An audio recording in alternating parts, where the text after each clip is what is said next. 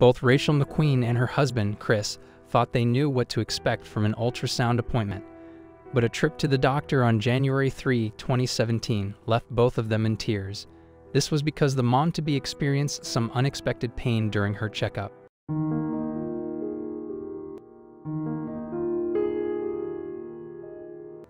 The McQueens got married on March 26, 2011. Nearly 6 years later, the pair had already welcomed 3 children together. By the start of 2017, their little ones were 1, 3, and 4 years old.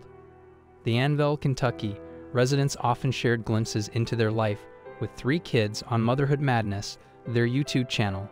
And by the end of January 2017, the McQueens would have a new cast member to add to their videos, because baby number 4 was very much on the way. Before then, though, Rachel had to undergo an ultrasound with her OB/GYN.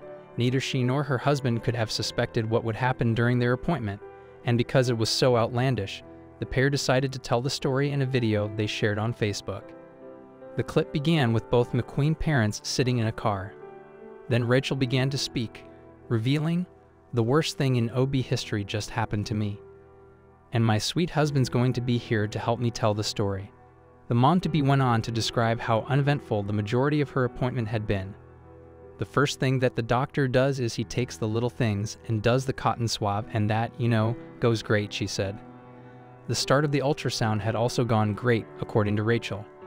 But then things inside of the examination room started to get a little heated, she said. "The doctor gets some gel, and when I think everything's going fine." At that point, Rachel turned to her husband to ask for his help in telling the story. "Chris, how did I go again?" she asked. The father of 3 then reenacted his wife's response. Oh, what had you put in there? It's hot," he said. Chris went on to describe the doctor's reaction to Rachel's discomfort. "Well, let me help you," he recalled the doctor saying. But according to the father of 3, his wife was not open to that. "You got to go, you got to get out of here," she supposedly said. At that point, both McQueens broke out into fits of laughter. In fact, they were laughing so hard that they started crying. That's because they knew how the story ended and precisely why Rachel had been in such pain. "The doctor grabbed the wrong bottle," the mom-to-be finally said through tears of laughter.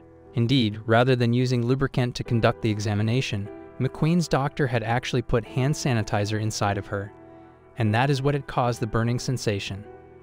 Chris went on to say, "The doctor was like, he didn't know what was going on." Rachel agreed, saying, "I don't know if he thought I was having an allergic reaction or what. Oh man, that's hot." Thankfully, the pair were able to laugh about Rachel's OB/GYN misfortune. She also made her doctor promise not to use hand sanitizer for that purpose ever again. Beyond that, the couple told the Huffington Post in January 2017 that they had no plans to change doctors. It seems that despite the mishap, the couple still loved their doctor.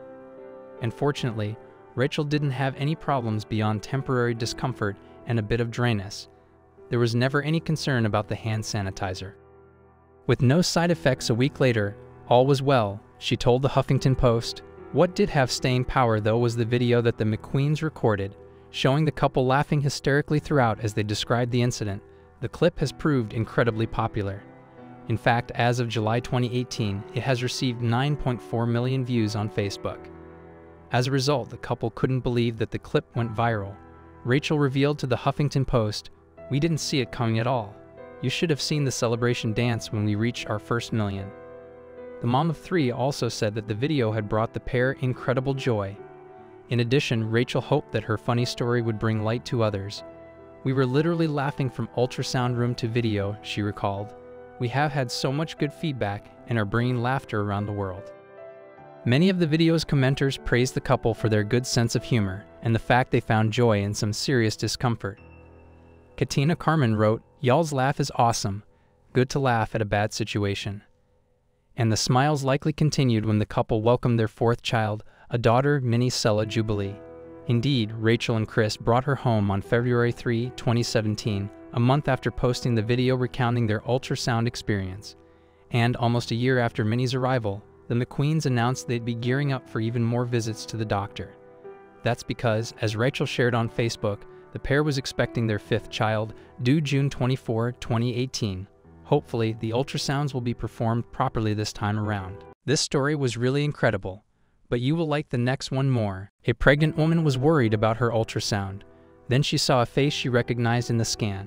As many women will testify, when going through a pregnancy, it can help having mom around. She has, after all, been through it all before. But when Rebecca Amelia from Merseyside, UK, got spooked at a routine ultrasound, her mom wasn't there to turn to. However, when nurses finally showed Amelia a scan of her unborn child, she saw a familiar face in the background. When stay-at-home mom Amelia went for her routine scan on June 18, 2015, she had a good idea of what to expect. The procedures were something she's been through during her previous 2 pregnancies, and besides, that's exactly what they were, routine scans. However, when nurses took longer than expected to produce the images from the scan, 33-year-old Amelia began to worry. The mom of 3 couldn't understand what the delay was all about. Nervous thoughts started running through her mind. Was there a problem? They had me there for a long time, Amelia told the Liverpool Echo in July 2015. I could just tell they had seen something on the scan. I was convinced it was something wrong with my boy. Although the nurses hadn't said anything, a mother just instinctively knows when something's not right. Usually, Amelia's mom, Sharon, would be with her for the ultrasound. But not this time. Beyond Amelia's 2 kids, Charlotte, now 13, and her brother Peter, who is now 8, Sharon had 11 further grandkids from 7 other children, and this was the first scan she had missed out of all of them. You see, in February 2015, Sharon had succumbed to a long battle with cancer. She was declared free of kidney cancer in July 2013, and the family thought she'd beaten it once and for all. However, the cancer later returned in a very aggressive way, and after a brave fight against the disease, Sharon passed away aged just 49. Sharon's passing was a big blow to the close-knit family, but there was something the much-missed mom didn't know before she passed. Her daughter was expecting. Amelia never had the opportunity to tell her mom she was pregnant again. Sharon had no idea she was to become a grandmother for the 14th time. As Amelia described to the Liverpool Echo, I have a little area in my room with pictures of my mom on, and before I went for my scan I was talking to her, saying I wish she was coming with me. This is her 14th grandchild, and she has been there for everyone. The nurse conducting the scan had known about Amelia's recent loss, and no doubt it was something she thought about as she carried out her work. And when she finally handed over the picture, after the seemingly interminable delay, she had a surprise in store. As Amelia recalled, she said, "I think you might like this one," with a smile on her face. Amelia had been lost in her own thoughts about what could possibly be wrong and hadn't considered what would happen next. As a result, she took the pictures home to Kirkby, a town just outside of Liverpool in the northwest of England. She posted the scan to her Facebook. Amelia then proceeded to show the scans to her mom and tell her all about the experience. Sharon couldn't see the scan or hear her daughter, of course. Nevertheless, everyone in the family still believed they could feel her energy as if she was there with them. As Amelia explained to her mom what had happened, she took a closer look at the picture in her hand. Then it hit her. At the top of the scan, she saw a mysterious shape that she believes to be an image of her mom's face.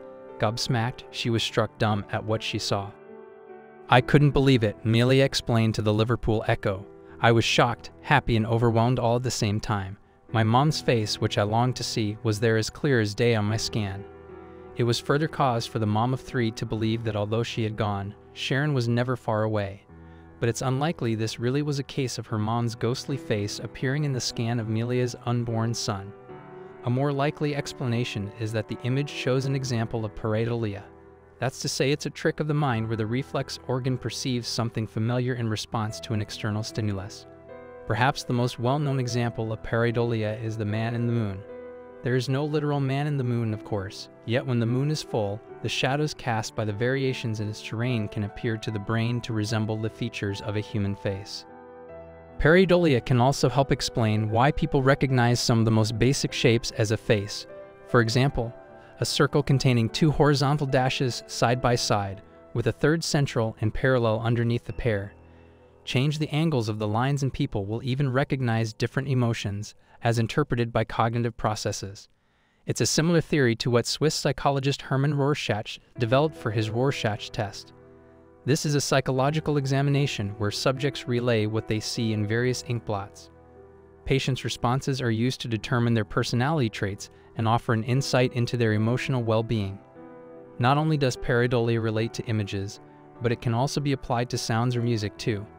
Recorded music played faster or slower than intended, or even played in reverse, or indiscriminate noises produced by everyday objects can deliver sounds that may be interpreted as voices. As far as Melia was concerned, though, an image of her much-missed mom had appeared on a scan of her unborn son. Since her mom's passing, Melia believes that Sharon's presence can be strongly felt. The mom of 3 maintains that her mother watches over everything she and the rest of her family does. Melia described in a Facebook post in May 2018 how her mom turned the TV on and off again when Melia asked her mom to let her know she was there. She told the Liverpool Echo, "I wanted to share this story to bring comfort to others who have lost their loved ones and show that loved ones who have died may not be seen, but they are still here."